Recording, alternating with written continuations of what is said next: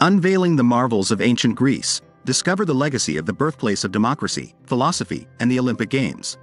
Party 2.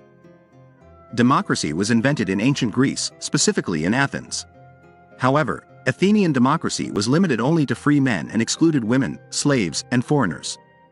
Greek writing was one of the first to use an alphabet, which eventually became the basis for most modern Western alphabets.